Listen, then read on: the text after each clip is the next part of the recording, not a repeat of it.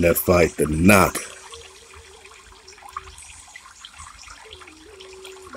Page 196. Great book called Nephite North by Daniel Lowe. We've been digging on it, my Naga. Let's go.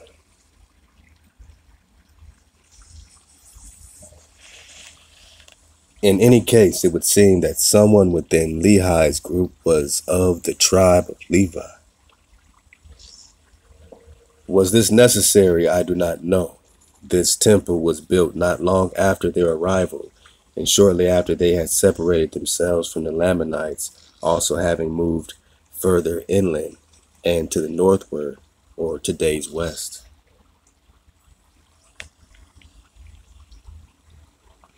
Second Nephi, chapter 5, verse 5. And it came to pass that the Lord did warn me that I, Nephi, should depart from them and flee into the wilderness, and all those who would go with me. Wherefore it came to pass that I, Nephi, did take my family, and also Zoram and his family, and Sam, my elder brother and his family, and Jacob and Joseph, my younger brother, and also my sisters, and all those who would go with me. And all those who would go with me were those who believed in the warnings and the revelations of God. Therefore they did hearken unto my words. And we did take our tents and whatsoever things were possible for us, and did journey in the wilderness for the space of many days.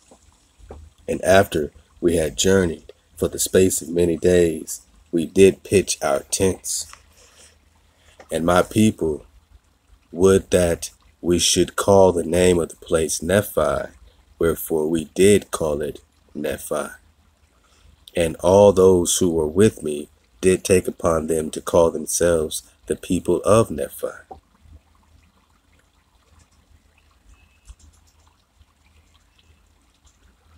And we did observe to keep the judgments and the statutes and the commandments of Hawa in all things according to the law of Moses. I felt it important to stress verse 10 for a future reference herein, as it would seem that of all things considered as sacred to these people and most remembered would be the events that took place and the commandments, the code that were given to them to observe, which will again be shown in a later people. Now, sticking to the subject at hand, it is necessary to take a jump into the future. In order to do this, let me say that in this recording, from the point in time of the building of this temple in the manner of Solomon's temple, I could find no other clues that could shed any light on this subject. In about 600 AD, at the decline of these people who are suspected of having possession of the ark, according to another people in their origins and migration stories, that being the Aztec, they talk of migrating from this place near where this temple, like unto Solomon, was built. It is suspected that the very people referred to as the Alegwi, Alegwi, by the Lenape Indians are the people of Nephi, and that they were also those who were responsible for many earthworks found in the eastern part of the country, in the Mississippi Valley, and in the mountains of Utah. They were those who eventually became the Aztecs. Well, then we must be talking the Iberu right here in Quiveria, Managa. According to the migration stories, the Aztecs are the descendants of these people. It is well documented within their history. As to the place of their origins, there are many who have referred to them as being two separate peoples, like northern southern tribes, Managa, with each having different places of origin depending upon the first time or the time frame that is referred to. One group of 7 families came from the Great Tower at the time of the confusion of tongues. They came across from Asia. Well, where's Asia, my knock? These are the people whom the Asian race came from and are today. Stop. Come on, man. Known as the Outer Mongolians. They being the children of Japheth, one of the sons of Noah. A part of these people came to the continent and arrived on our west coast in approximately 2400 BC. At another point in time, a place in the western parts of America around the Arizona area, or the Judea, is considered to be another point of origin. This did not take place as a result of the first event, but a latter one. The second group that joined to make up the Aztecs was the Allegui people, mound builders, or Nephites. Hold up. Okay. This is the kind of connection we've been looking for. With a dragonfly 360-degree perspective. We're just falling back, man. We're just surfing the wave in the water. And y'all enjoying, the new flow. We are getting, a beautiful new wave going on over here. Just relax and enjoy the water. Because I want this to feel like, like a beautiful, water park, my nugget. A place to always go to get that water, and a lot of our flow, from here forth, man, it's going to be the water. I want to have that water flowing, man, as much as possible, so that we know we can get it. If we're not getting that water, we're getting that Yosef the real, that Tekub say, that Yahana die, that tied back sign, we're charging up with that ma, that is the way, that is the water, so just look out for us, my nugget, we are being framed and shaped in real time for the fourth wave, which is all about that water.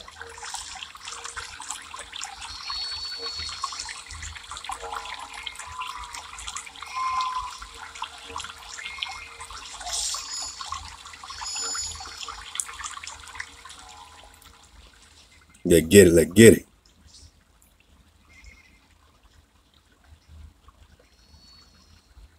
So when they talk about coming from a great tower, we got that Wyoming tower, that Devil's Tower. They got these are trees, man. These are giant trees, man. Giant trees. So let's pick it up from here. They said the mound builders or Nephites. So we're talking Solomon the mound builder. We're talking the 700s, 800s, man. To the kids of cold on my noggin. Hey, we love to Yosef, man. Yosef, man, you doing Yapa work, man. Breaking down the Caesar's Messiah, the typologies, the reflections, the phantoms, the duplications. It takes a hard type of noggin to bang his head, right there, on the frontal lobe of Hijack City, my noggin. And my noggin's banging his head, man, right? Headstrong, right to the hijack. Go dig on that Caesar's Messiah, Yosef the real, energy frequency, Tokef Benah. Make sure you in that classroom, man. And it's new time, man. Monday, 8 o'clock Pacific time, 10 o'clock Central. Can you dig it? Bro's doing great work breaking this down, man. Because, they can't go nowhere, man. Anatoly for the man go. They can't hide, man. Fake Nagaz can't hide no more, man.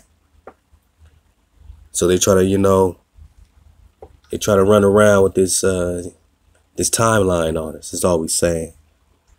But Solomon and David and Daniel, all this is popping off. I'm not gonna like recent history, 1200s, 1300s.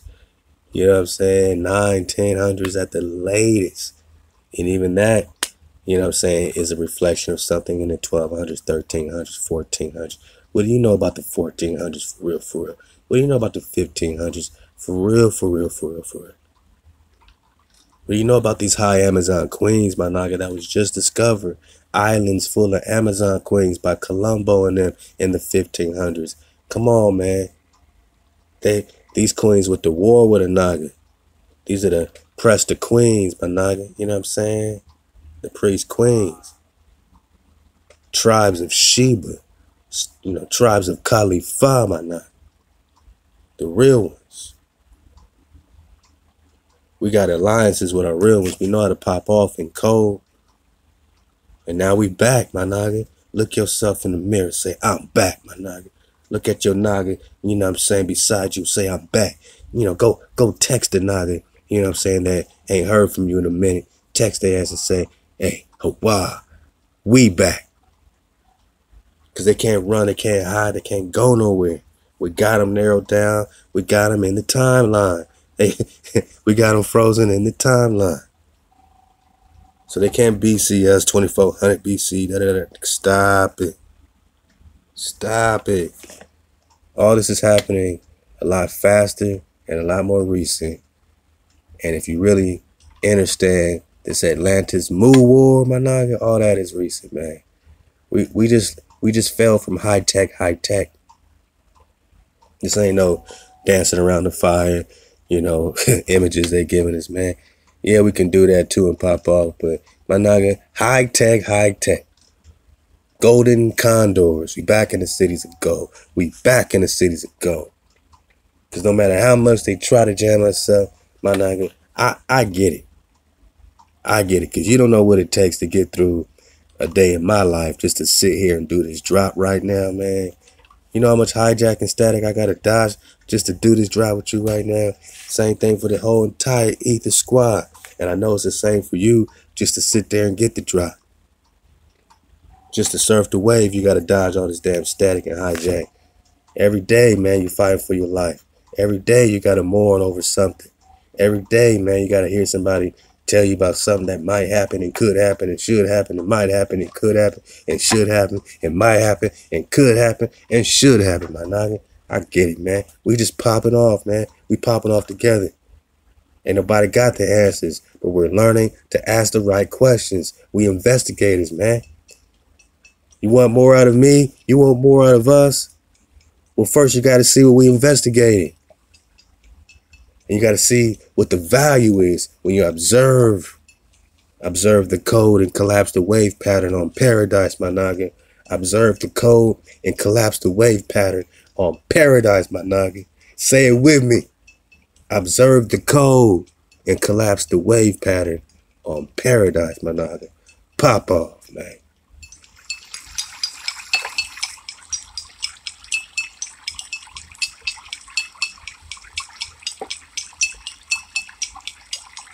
We got that water.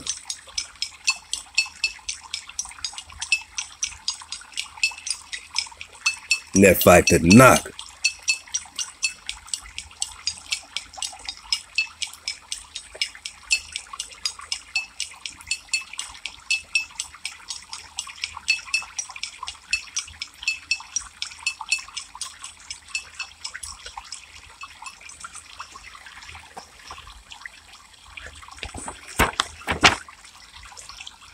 Well, they just told us Nephite is Israel, my Naga.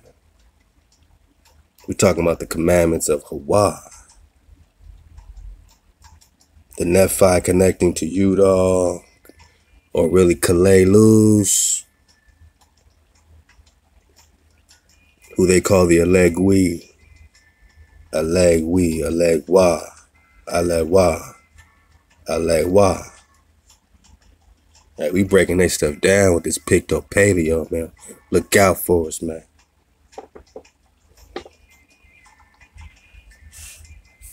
Let's pick it up from here in page 196.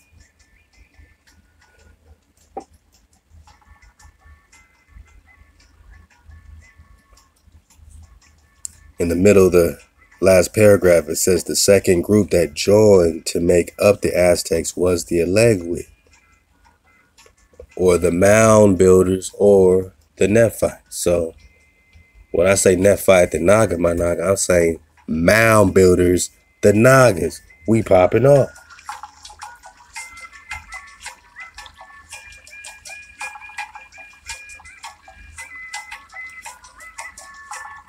All right, so, sometimes we can learn from the Mormons, right? The Mormon. Remember, Mormon is a person according to their documents. Mormon is a person. Mormon. Let's get this drop. They joined with the first group of 7 families and eventually became the Aztecs. May I suggest a book compiled by Dewey Farnsworth called The Americas Before Columbus, wherein he has compiled hundreds of quotes from the early historians who had walked and talked with the Aztec, and in some cases quoted from the Aztecs themselves. So this author is Dewey Farnsworth by Nagaz. We gotta get this drop. Dewey spelled Dewey, Farnsworth, Farnsworth. And the book is called The Americas Before Columbus, wherein he compiled hundreds of quotes from the early historians who walked and talked with the Aztecs, and in some case quoted from the Aztecs themselves. Also the works of Veytia, Veytia, and Tezozomoc, Tezozomoc, would be good reading. So he's putting some breadcrumbs out there, man. We got a nice little trail, man, with them particular authors. Veytia, Veytia, and Tezozomoc, Tezozomoc. All right, he's suggesting that. So let's go get it. The reason for filling this gap in time is to bring you some statements documented of the Aztecs pertaining to the subjects. The statements are as follows. Let's go. Found in the pages of Peruvian Antiquities by Mariano Eduardo de Rivero y Ustariz, translated to English in 1853. We find on pages 9 through 10. But that which most tends to fortify the opinion as to the Hebrew origin of the American tribes is a species of ark, seemingly like that of the Old Testament. This the Indians take with them to war. It is never permitted to touch the ground, but rest upon stones and pieces of wood, it being deemed sacrilegious and unlawful to open it or look into it.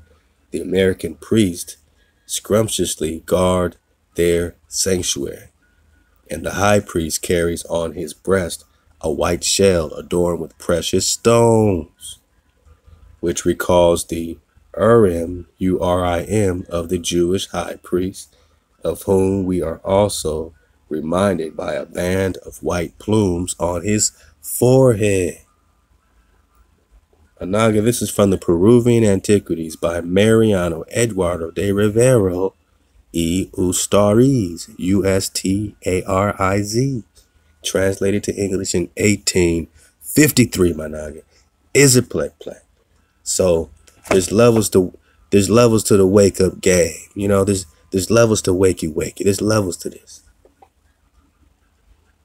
And when you connect to your indigenous orientation, that they took you from here, that they flipped your maps, that they flipped the story, that they can flip the story and will flip the story, and why they would flip the story, because you got your Cibola, your Shambhala, your 7 cities of gold, your Sheba, mana.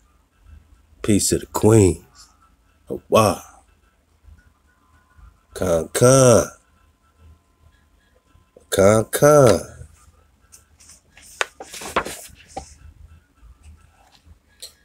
So it says the reason for this filling the gap in time is to bring you some statements documented of the Aztecs pertaining to this subject.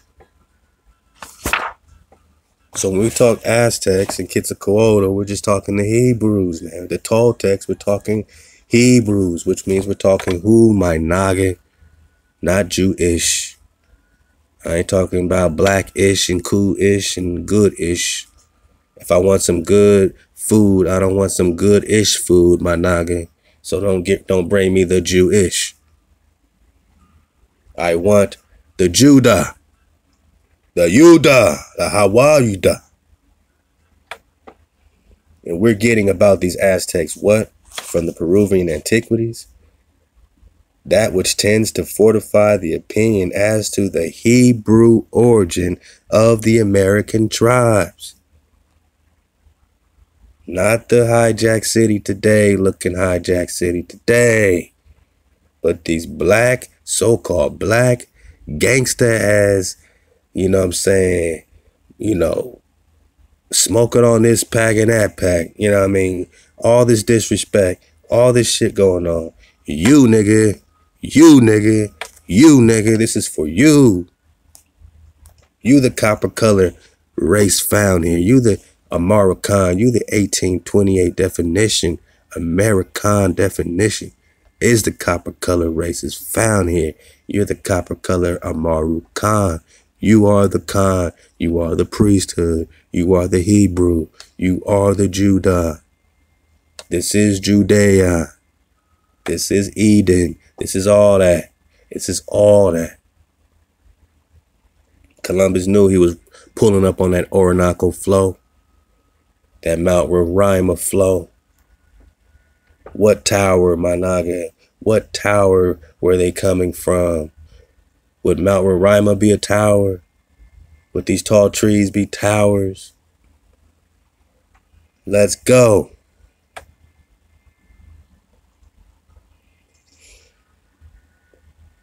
So they're talking about you, my Naga.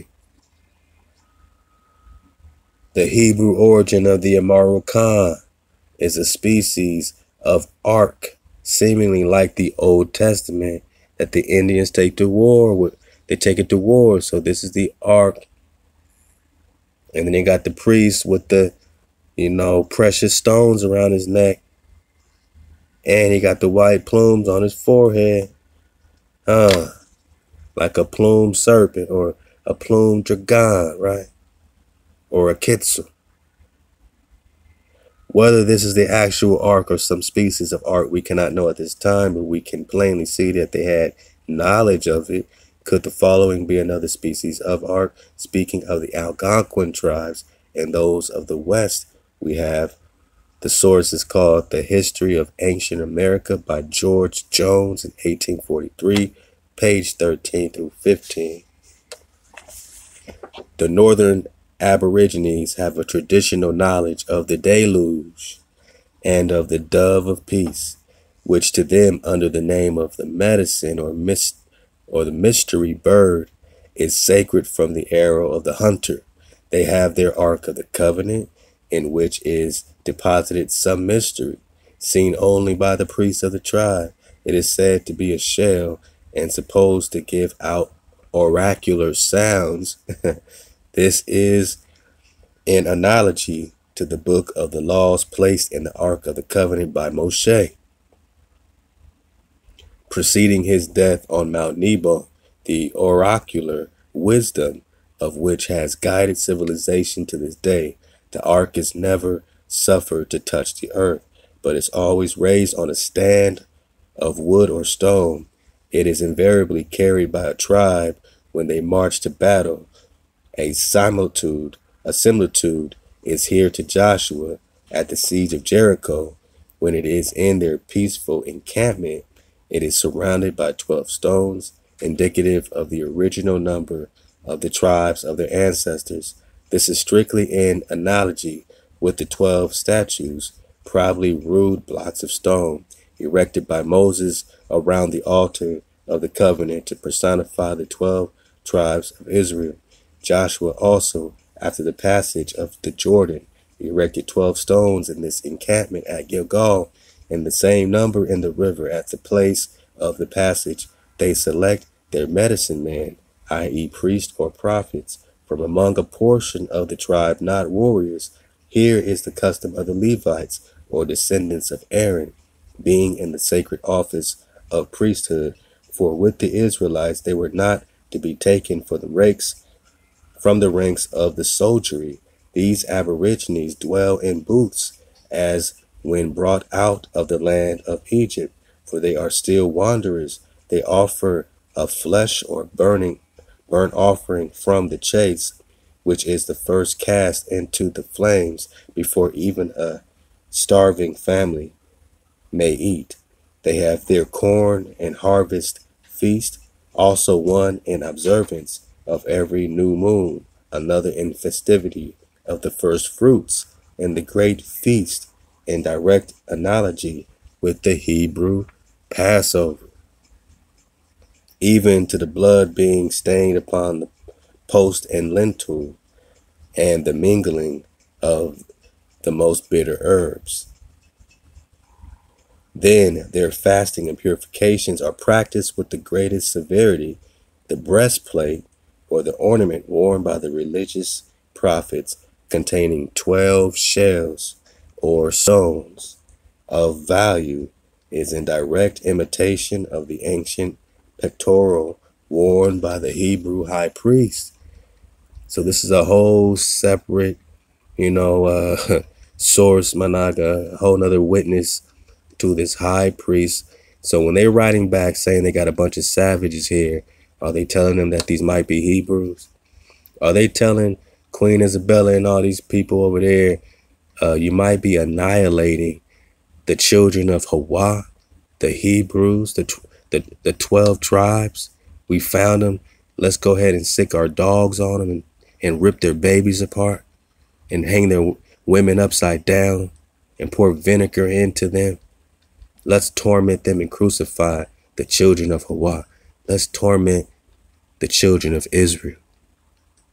Let's torment the Hebrew. Did they write back and say that, or did they say we got savages and monstrous looking people and all this stuff? So you're going to have to get your head on straight. Hey, it's the fourth wave, my nigga. We just surfing the wave.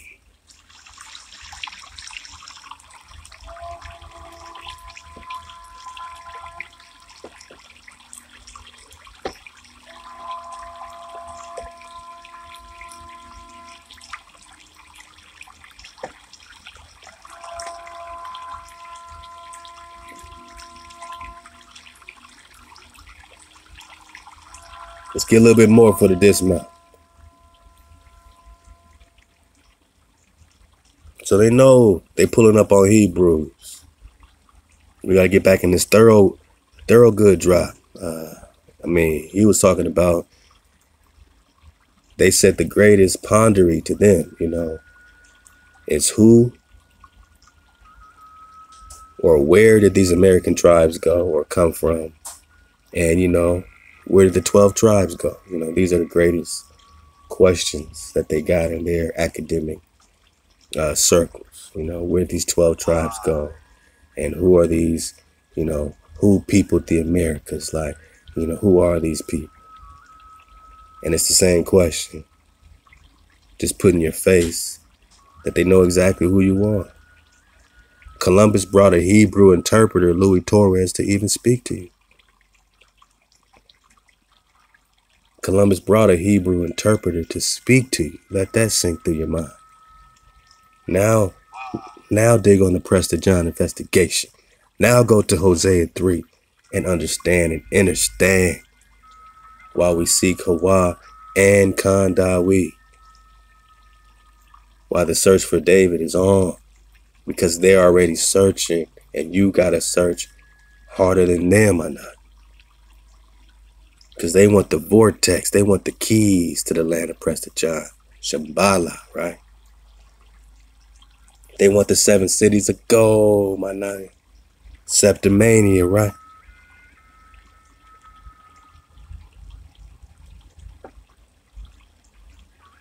The breastplate or ornament worn by the religious prophets contain 12 shells or stones of value.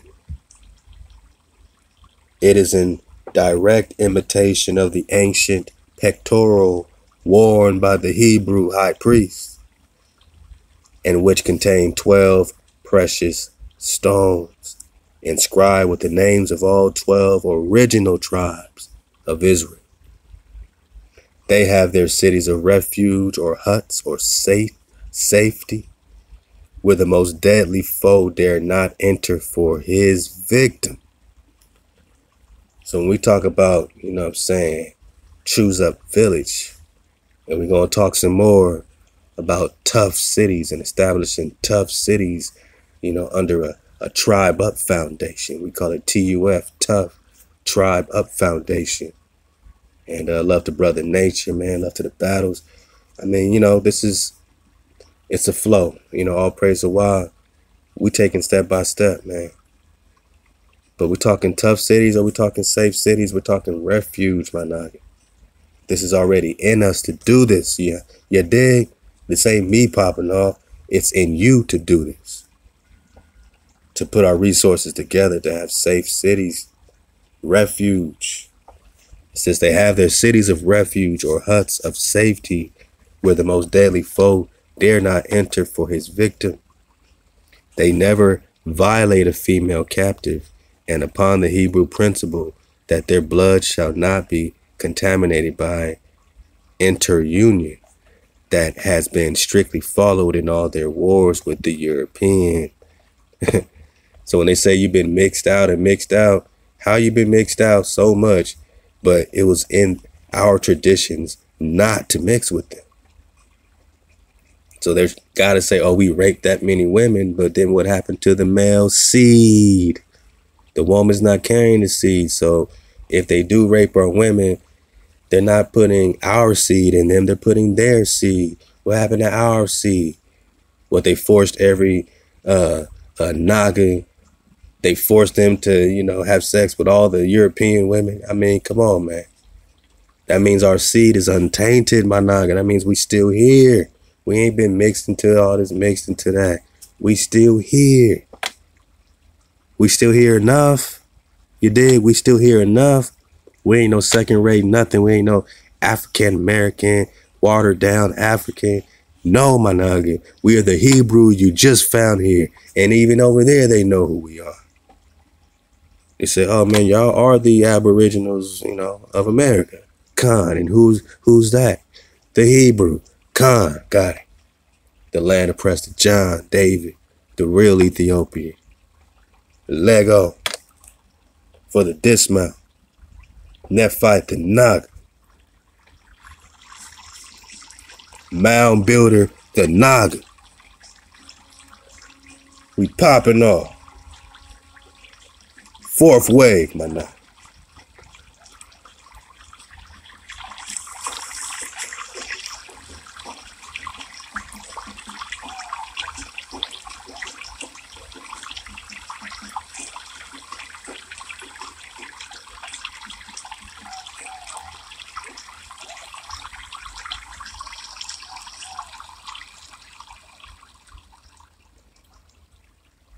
They always reject the savage practice of civilization upon the lofty principle of manly virtue.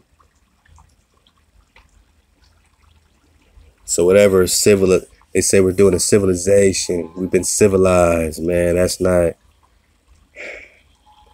a lofty principle of virtue. That's not a virtuous principle to say we're going to go over there and civilize these people. No, my nigga, we got code keepers. You dig? Either you are or you're not. We don't need to civilize you. Either you keep the code, that's going to civilize you. It would seem that these people certainly had knowledge of the ark, the way of the Israelites, and all that pertained to them. How is it that these writers from the 1800s seem to have had this information, and it appears that today's scholars don't? I have never seen these quotes in modern books, with the exception of Dewey Farnsworth's book. From Hewitt Edgar Lee's book, Chaco Canyon and its Monument, 1936. The Ark of the Covenant appears to have been known on the excellent authority of Adair, remember James Adair, Long, and Noab, Noab. So these are all authors that have their own recon and have come to the conclusion that the Indians have knowledge of the Ark of the Covenant. And then Columbus brings a Hebrew interpreter to speak to you. And then you got the land of Preston John. You got Preston John in the British Museum in 1530, my nigga. 1530. literally with Prester John over Arizona. And Columbus is looking for the Khan. And the Indians in India Superior have knowledge of the Ark of the Covenant. I mean, you see the circular, you know what I'm saying? You said they want you to go in circles, man. But when you got the drop, you can spiral up. You don't got to go in no more loops, man. You ain't got to go out in no more circles, man. You ain't got to be in the matrix no more, man. You ain't got to be in that matrix no more. Love to the bro.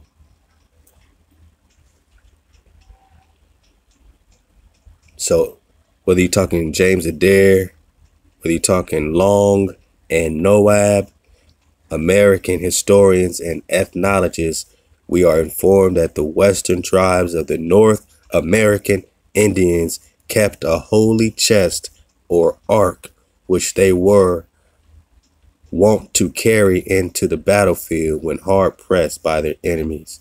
Long says this ark was placed on a sort of frame carried on men's shoulders and was not allowed to touch the ground. To uncover it was strictly forbidden. 3 men who were of curiosity attempted to examine its contents and were struck blind on the spot.